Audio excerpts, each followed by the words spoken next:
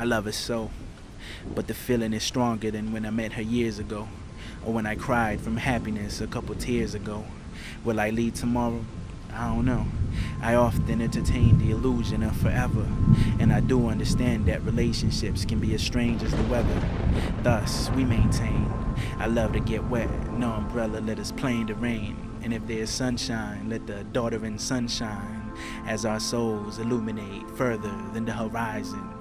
I see her eyes in my eyes when we stare at one another. That blink asks if I love her. I love you, I utter. Her eyes are my mirror. I see myself in no other. However, today I am not in the mood for caressing fantasies. I feel like addressing realities. Not having her touch or her kiss can take me near insanity.